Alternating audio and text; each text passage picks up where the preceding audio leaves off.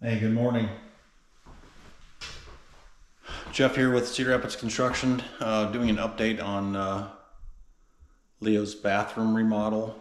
We've had some delays due to the holidays and hang up with one of the tile installers, but things are just about done. We've got a punch list of items to complete right now, but just giving a quick update to see where everything's at. This is the Onyx shower. This went from a 48-inch stand-up shower to a 60-inch shower with Onyx panels.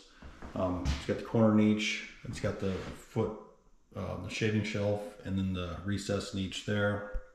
It's got the matte black shower door, semi-frameless. Actually, it is frameless, I guess. It doesn't have the frame on the glass. Pretty nice shower head setup and valve assembly. We've got some touch-up paint to get done. New vent fan is done and exhausted out the roof. We had some decent weather for that, so that was nice to get that flashed in. Added the light there. Moved a couple lights here. Added these directly over this tub. Still waiting for the plumber to trim out. He's supposed to be coming tomorrow to trim out the tub and trim out the vanity faucets and drain assemblies, as well as the toilet. But he's only got probably a couple hours here to finish his portion. Electrician finished this morning. They installed the lights. Have to get some bulbs for that.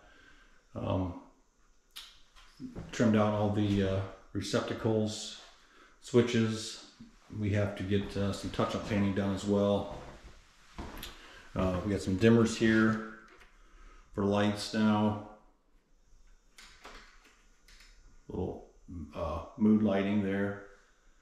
The tile from tub is coming next week. We had a hiccup with the installer for that. He got kind of scheduled, so we had to get a second installer to come in and finish this, but not a big deal. Everything's still usable once the plumber trims the fixtures out tomorrow. The old doors and trim in here were oak, like a golden oak.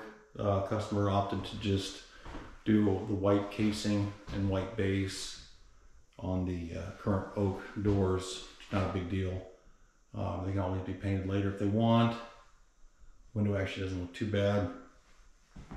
This detail turned out nice. We had to have a knee wall here to separate between the tub and the vanity. That turned out pretty good.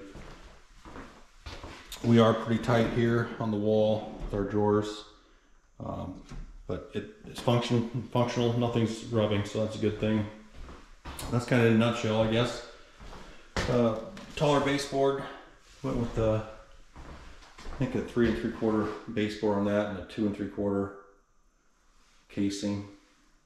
We've got 2 mirrors to hang up, 2 shelves to put on each side, 2 floating shelves on each side of the mirrors, another towel bar, a few robe hooks here. I think that's it for hardware. Oh, some door stops. We're actually going to change these hinges out too. It's got the old brass hinges. I don't know, it's kind of a semi-brass, whatever it is, it's ugly, so I'm going to go ahead and buy some black hinges for those. We'll get those changed out when we come back and do the rest of the trim and door stops and whatnot. Added a timer for the vent fan. We try to do that on our projects to make sure that people use the vent fans accordingly with their showers. Timer switch, but nice feature. I'm just here working on the punch list for the guys to wrap up when they come back. So thanks for watching. It looks pretty good. The tile turned out nice. Thanks.